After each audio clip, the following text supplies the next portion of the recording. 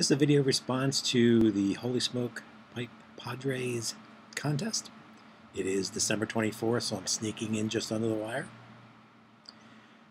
Asking which one is your favorite Christmas movie is like asking what is your favorite pipe. My favorite pipe every day is something different, and that's the pipe I smoke that day. So to have to choose one movie is really kind of difficult, but I'm probably going to say White Christmas. I really enjoy the actors that are in that. I enjoy the storyline. It actually makes me tear up every time I see it.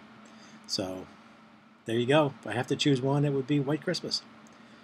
Hope everyone has a Merry Christmas and a Happy New Year, and catch you next year.